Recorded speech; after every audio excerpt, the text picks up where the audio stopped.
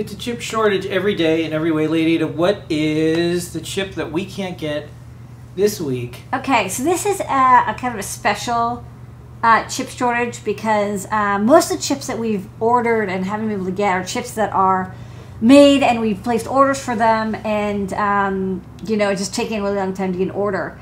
This chip is a chip that we've been selling for a very long time and then had an end of life.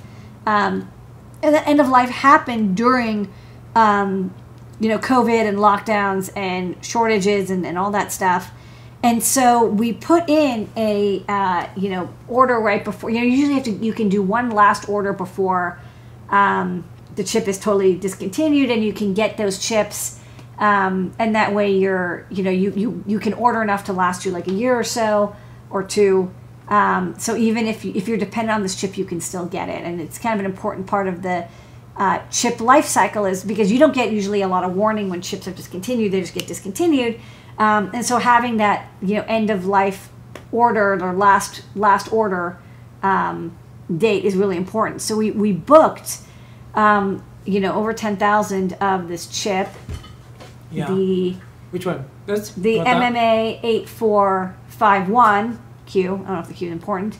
Yeah. Which is used in our breakout, and a lot of people have been using this breakout. It's a 14-bit accelerometer. Now, I think there are, you know, other accelerometers, especially from NXP. We carry the NXP 9DOF board, which is a really a great 9DOF kit.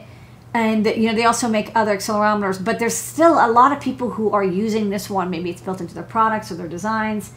And so we want to make sure that we can fulfill our back orders. So we booked these, you know, over a year ago, and you know, the date has just not ever been set. It keeps getting pushed out. So what I would really like is we booked an order well before the end date, and please ship us some of these chips. What would be ideal? How many do you want? We need 10,000 to fill. Okay, 10,000. We need 10,000 chips to fulfill all the back orders and people who have been waiting for this chip. So please send them to us. We put in that last back order, I think, in, you know, I think October or something, in May 2021. So it's been a year. Please do send them. Please don't push the date out again till 2023. Okay, so we're gonna drop a note to NXP. Please send us these chips. We really want to fulfill all these orders that we have. People have been asking us. And that is this week's chip shortage.